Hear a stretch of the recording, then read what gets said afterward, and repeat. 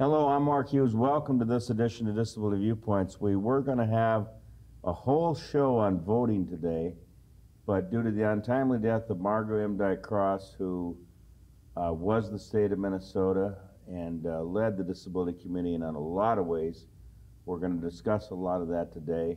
Yes, we've got several individuals here today. We're going to celebrate Margot's wonderful life as a state's accessibility specialist.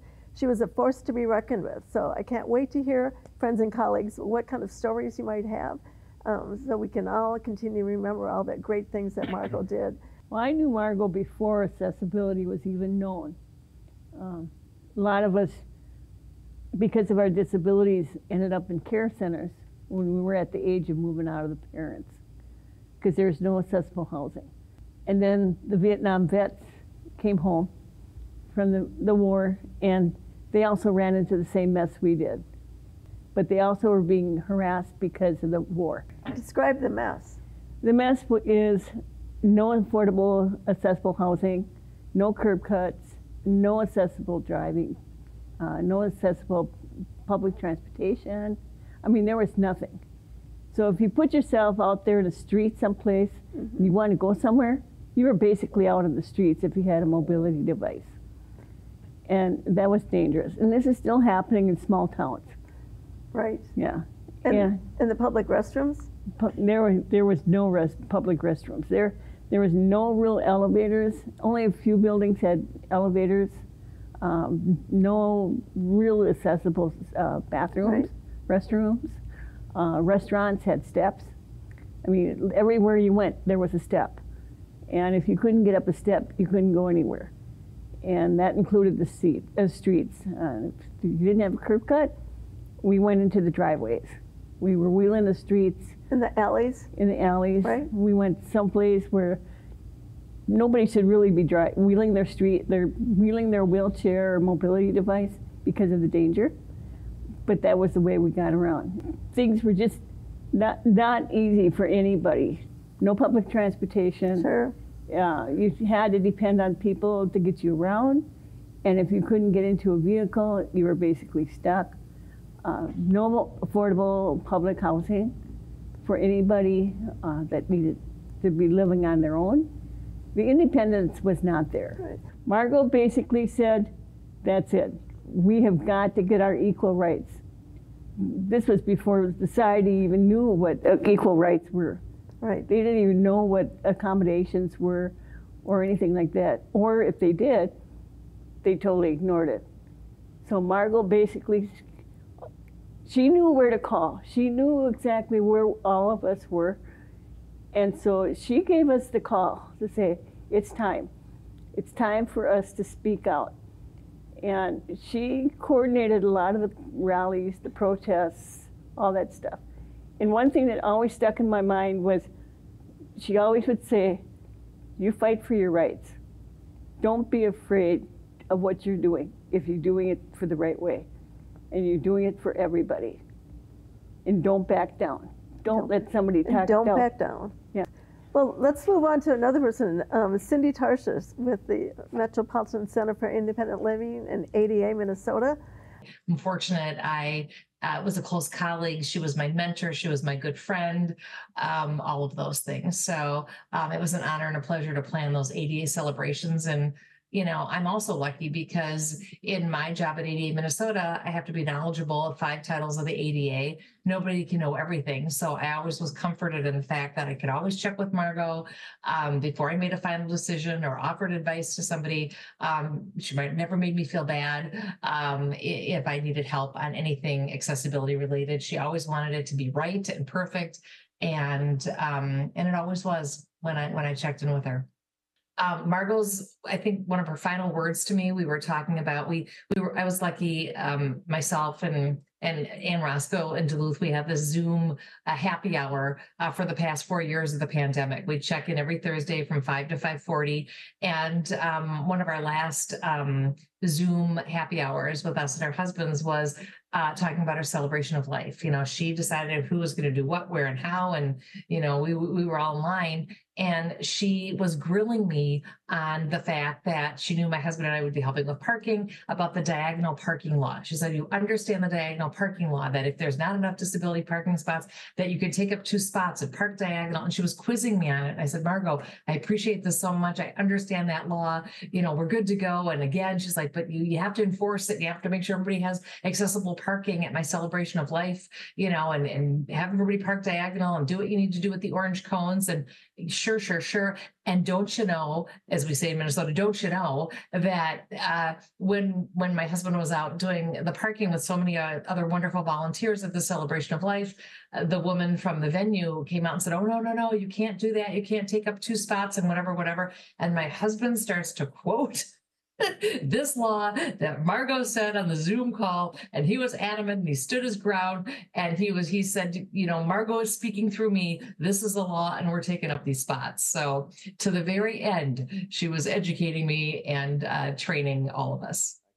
It's fabulous. Well, you'll notice on our table we've got some mini disability parking signs, and that was one of Margot's expertise. Why don't we keep moving on? Jeff Bangsberg, longtime advocate, worked in a variety of areas for the disability community, and good friend of Margot's.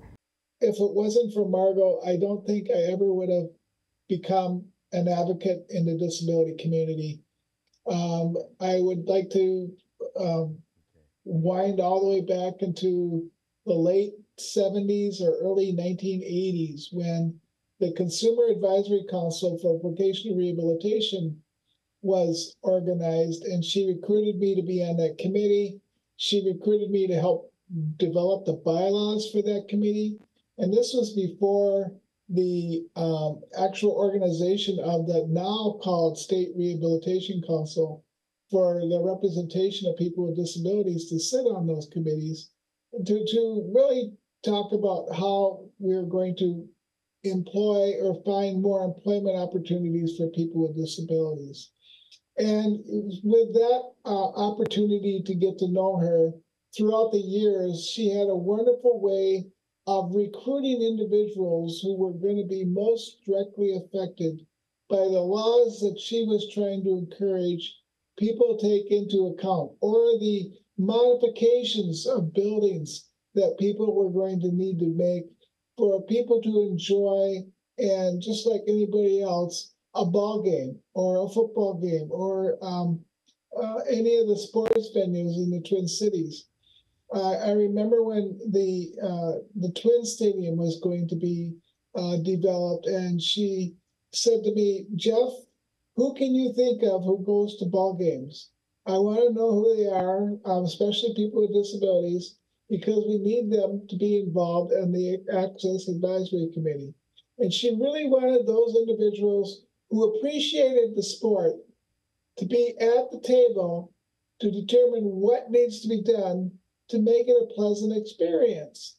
Everything from getting to the restrooms, to the vending tables, making sure all of the tables were at the right height, to the places where everybody was sitting, so in case anybody stood up, you could still see over them if they're cheering for a home run.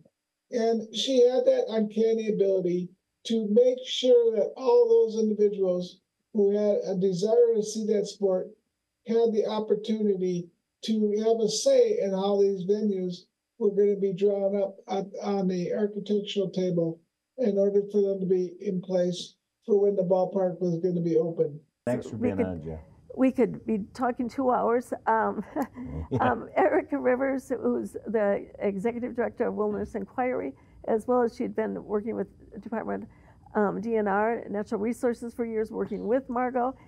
And of course, Paul Shartsky, I may have mispronounced your name here, Paul, went into the, I think Margot and you were some of the first people to go into the boundary waters and explore that. Can you guys talk a couple of minutes briefly about all the good work Margot and you folks did together? Yeah, absolutely. I can give it a start, and then Paul can join in. I was blessed to have Margot as a colleague, a mentor, and a friend. And ultimately, she was the inspiration it took for me to change my career path and come leave the Department of Natural Resources as Director of State Parks and come to Wilderness Inquiry full-time about 3 years ago. And I have such wonderful memories of Margot as a mentor and a friend, some of the things that have already been said today. One of the things that I will take with me throughout the rest of my career is Margot's famous phrase, "Nothing about us without us." And I remember in the spirit of that, riding around at Fort Snelling State Park with Margot in the first all-terrain wheelchair that we were testing out for state parks, which is actually a precursor to the all-terrain track chairs that are there today. But Margot and I went all around the Fort Snelling State Park. I was driving the track chair and she was holding on and wheeling with me, and they talked at her memorial about how her famous wheelie popping in her wheelchair, and she was doing that. This was maybe 8 years ago, so she right to the end was quite the sport. But Margot, all along the way throughout that whole ride around Fort Snelling State Park was giving me advice and things to think about as we were trying to think about how to manage these new chairs in state parks. And this was like the beginning of what I would then call my Margot moments, which were just, and I think everybody on this call can relate to it. Margot had this way of just sprinkling in little lessons in anywhere you went with her. When she was on the Parks and Trails Legacy Advisory Committee, for example, I was checking into a hotel with her. And she said, "Hey, look at this reception desk. And you see how I can't even see the person on the other side. And they could fix this by just having a slight cutout over here that would have some place for me to write." Or when we were pulling open a door to a bathroom, "Erica, the pressure on this bathroom door isn't quite right. It needs to be at 5 pounds or less." We were sitting, talking about accessible campgrounds, and she wheeled up to the fire rings there at the campsite and was giving us some advice on how to make those fire rings a little more accessible and easy to move for somebody that was using a wheelchair. So, just did it in this incredibly, very direct way that Margot had, but also in a way that just gave lots of grace and lots of ideas of how to make things better. And I just always admired the way she was able to really change the direction we were going in those really simple ways. Well, I met Margot nearly 50 years ago now, and she was very instrumental in the founding of Wilderness Inquiry, flagship program offering wilderness adventures now all over the world. Thank you, Erica, for the great job your staff is doing there still. Because Greg Lace and I kind of tag teamed it way back when to get it going. And Greg spoke beautifully at the memorial service last week on Margot. But I remember, when Margot was with us on the very first trip, this was back in August of '77. We were engaged in a political battle then, and while Margot was all about accessibility, this was sort of the antithesis of accessibility to go into a wilderness area, where Margot was very concerned that we not make wilderness accessible, that people be allowed to continue enjoying wilderness on its own terms. And there was a huge argument afoot in Minnesota at the time that the wilderness needed motorboats and ski planes and snowmobiles if people who were elderly or disabled wanted to enjoy it. And Margot said, "No way, wilderness should be left as it is, and we should all be able to enjoy it on its own terms." So she gave us a quick lesson on how that works on that first trip. Greg and I didn't quite know what we were getting into. And for those of you who've been to the Boundary Waters, it's a pretty rough and tumble place. And coming to the first portage, pulled the canoes up on the gravel landing, and got the gear out of the canoe, and I was all prepared to sling Margot over my shoulders and shoulder her across the portage. And she said, "No way. You're not. I'm going to be no sack of potatoes. I'll get over this portage come hell or high water." And she did. She worked her way across, dragging her wheelchair behind us. And that was the last time I thought about carrying her over a portage. And she sort of set the stage for what would follow. And then later in the trip, it went down okay, but we got into a pickle in a huge storm on big, beautiful Lac LaCroix Lake, where we get caught exposed on a raw island out in the middle of the waters. And the storm raged through the nights and blew our tents to shreds and left everyone soaked to the bone by the morning. And our only option was this bedraggled crew was to paddle our way fiercely 15 miles up the lake to a small resort on the Canadian side and seek refuge and rescue to get out of our soaking wet clothes and our limited supply of food. And they took us in nicely at the resort there and put all our stuff in a big dryer and got us sorted out. And the next day broke clean and clear, blue sky, bluebird day. And the resort said, why don't you just take one of our little fishing boats, little motor boat, and you can pedal, motor your way back on to get on your route. And offered the prospect of a motorboat. Margot said, no way, we're not taking no motorboat. We're here to paddle, and we're going to paddle on out of here. And paddle we did. And then Margot joined our charter board of directors and was a key instrumental player in everything that's happened with Wilderness Inquiry in the years since. So thank you, Margot, for that. And thank you for Margot for helping to launch my career, because it really set the stage for my approach to wilderness and all the adventures I've done since with Ann Bancroft and Will Steger to the North Pole and beyond and so forth. And Margot has been part of that right along. Thank you for being on. Say hi to Ann Bancroft for me, if you would, please. Thank you. Yeah. Senator John Marty is with us, longtime colleague of with utilizing Margot at the Capitol for a variety of legislative issues, and he was also gracious enough to do the eulogy at Margot's celebration of life last week, which is fantastic. So what kinds of thoughts and memories do you have of Senator Marty, of Margot? Sure, and at the memorial service, using stories from so many others like Paul and Jeff and Erica and others, her the way she touched so many lives is just incredible. As one who worked in the public policy arena, I knew Margot before I got elected, which is many decades ago now, and I didn't talk to her nearly as often as any of you would have, but whenever she called, it was always full of some new idea or we got to solve this problem or something where we need to change the laws or the rules or set up zoning things differently. And I think when you talk to anybody who worked in building codes and development of projects, big projects in the last many years, Margot was a force that they knew. They all knew her, and they knew she was tough, and they knew you don't want to go against Margot because she will let you have it.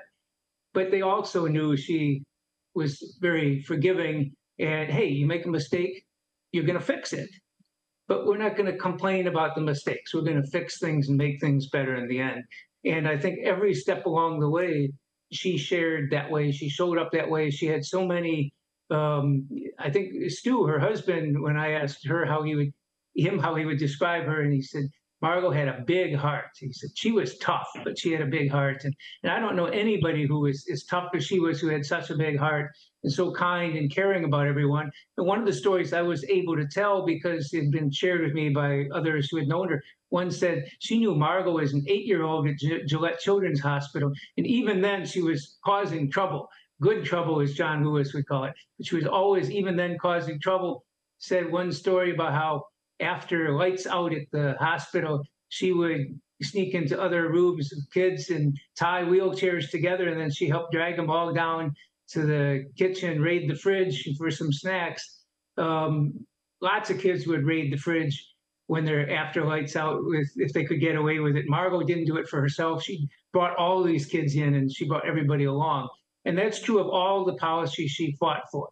They said at the ADA signing that people, the dignitaries, the elected officials, everybody were up front, and the folks using wheelchairs were in the back. And when the president walked in, everybody up front stood up, and others in the back were yelling, "Sit down in front." And I picture that's perfectly what Margot was about. She wasn't a rude person. She wasn't nasty, but when somebody was doing something that blocked somebody else's access, when they blocked somebody else's rights, their justice, she would be very vocal in that case. And it wasn't just for people with mobility impairments. She fought for people with mental health needs. She fought for any kind of justice for people who are suffering because of poverty or age discrimination or race or gender or anything.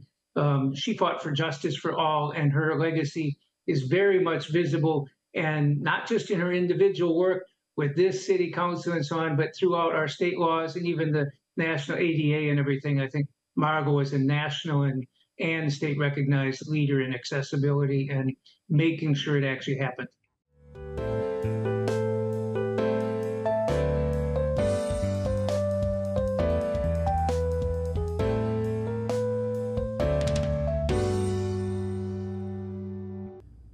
Welcome back to Disability Viewpoints. I'm Mark Hughes. We're now joined Joan Willshire back on the show. Well, we're going to continue on, and we've got Craig Dunn here in the studio with us today. And Craig is the former executive director of VSA and has worked with Margot on numerous issues, the ADA celebration in particular. What are some of your thoughts regarding Margot? Well, some of the things that I remember most about Margot was that, yes, Margot was, passionate in her work, but she was passionate in her life too. And she loved, VSA was all about the arts, and Margot loved the arts. And she knew that we had a grant program that we distributed money to metro area arts organizations so that they could be more accessible. And one of the things I remember the most was there was an organization, and the organization was Cedar Cultural Center, and they came to us for a grant. And as I recall, it was some work in the lobby, and so they received the grant, they did their work in the lobby, and I said, Margot, you go to Cedar Cultural Center, good thing, right? Well, I still have to go into the men's bathroom because that is the only accessible bathroom that Cedar Cultural Center has. Well, the next round came around, and Cedar Cultural Center submitted an application, and this time it was for an outside gathering area with community space and lots of things. And I said, oh, well, that's unfortunate, but that's what they're wanting. And they received that grant. And I said, Margot, great, right? No, the bathroom is still inaccessible to me. And finally, we at VSA Minnesota said, you cannot come to VSA Minnesota for another grant request unless it's the bathroom. And sure enough, they did submit the application for that, and they were successful again that year in getting that grant. And I will always remember the opening of that bathroom to the public. It's a unisex accessible bathroom right in the middle. Sure. And she and Stephanie Cunningham, I believe, and Martha Haig sitting at the door in front of it, just thumbs up and smiling. So she and Stuart were then able to go to the Cedar Cultural Center with their friends, and she was able to use a bathroom for her. Right. Great. Fabulous. Great Yes, story. that's Margot, totally. Great story. Right. Thanks for being here. Joe Herbs, you've been integral part of many disability community events Yeah, and throughout the especially years. this show, I want to say before she Right. gets going. Thanks, Mark. I have worked with Margot through many different things. And when I shared information with the Centers for Independent Living on Margot's passing, I received several that I'd like to share at least one of them with you. One of them is from Randy Sorensen, who's with Options Center for Independent Living out of the Fargo area. And he said, Margot had been a resource for me from the start of my work in Minnesota in 1988 into her retirement. Back in the dim ages, when an accessible bathroom stall was pretty much a stall you could get your chair into, where you could face the toilet and have to transfer 180 degrees, similar to a trick on a pommel horse. It was the vertical grab bar that made the difference for so many that they could use the restroom. I was told Margot advocated and got past the vertical grab bar into Minnesota code all those many years ago. Minnesota had that bar reviewed and okayed as a more stringent requirement to the ADA for the state, which was later added to the International Building Code for Minnesota. And we've always referred to it as Margot's Bar. Later, Options was having problems with the city not enforcing the Minnesota Accessibility Code, through Minnesota statute required that there were no teeth. After talking to Margot, she added to the Minnesota Council on Disabilities legislative agenda and changed the law, adding teeth. There are advocates that advocate to the letter of the law, and there are those that change the spelling.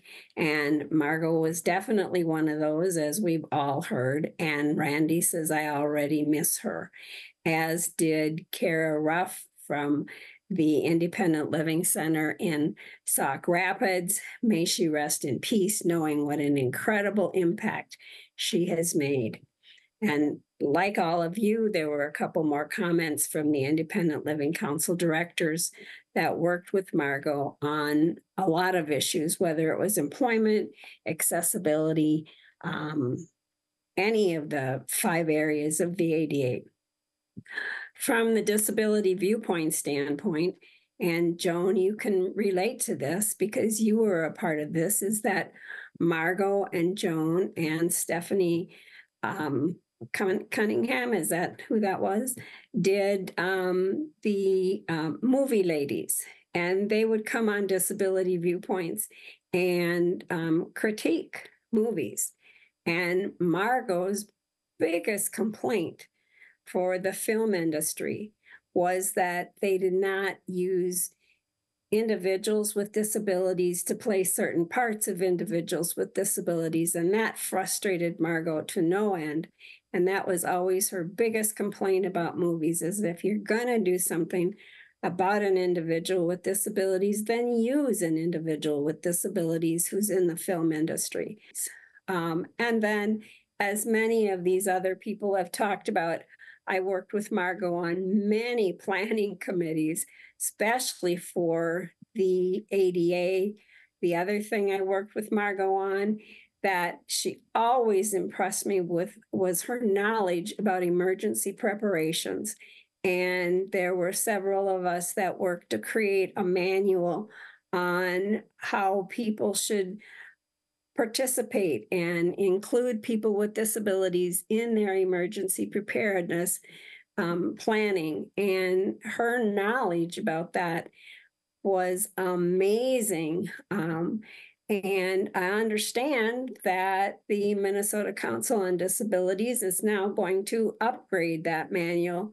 And so Margot's legacy with that will continue to live on as they revise that manual. So she had great impact on me in many different areas of my life, and I will miss her.